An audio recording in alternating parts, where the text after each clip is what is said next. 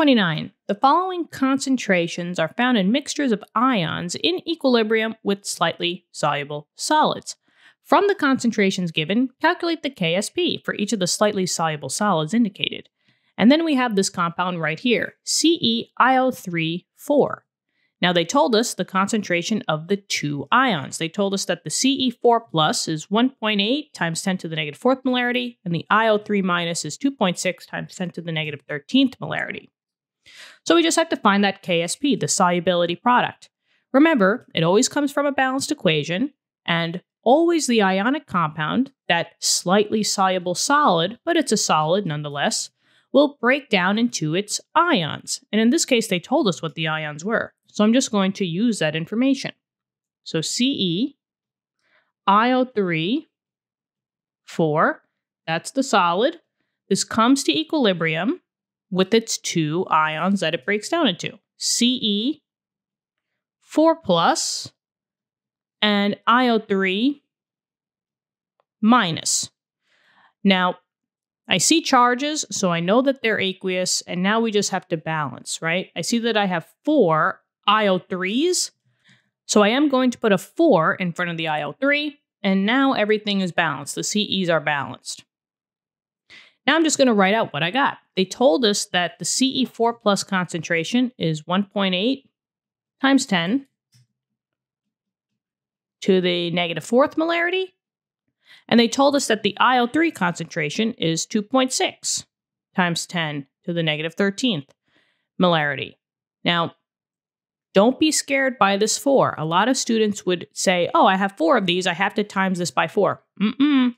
Whatever the concentration that they gave you, that's what you got. No more, no less. So the 4 here is only used for ratio purposes in the balanced equation. But if they tell you a concentration, they're talking about it for all of the IO3s.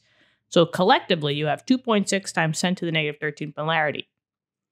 Now let's use the balanced equation to find out the specific KSP equation. Remember, it's just equal to the products raised to the coefficients.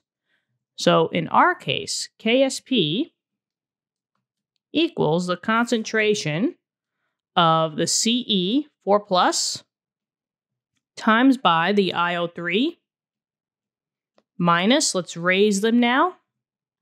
I didn't see a number in front of CE. That means that there was one of them, but you don't have to put the 1 there. But the 4, I do have to put the 4. So the IO3 has to be raised to the 4th. So the Ce4 plus was 1.8 times 10 to the negative 4th, and the IO3 was 2.6 times 10 to the negative 13th. Let's plug it in and solve. KSP equals, we have 1.8 times 10 to the negative 4th times 2.6 times 10 to the negative 13th. And that one has to be raised to the 4th. So you could do this all into the calculator in one shot. You could break it up. I'm going to do it in one shot, and let's see if we get the same answer. So KSP equals, let's see, 2.6 times 10 to the negative 13th. I'm going to raise that to the 4th. And then I'm going to times that by the 1.8 times 10 to the negative 4th. And I get 8.2. Whoa, this one's really slightly soluble. 8.2 times 10 to the negative 55?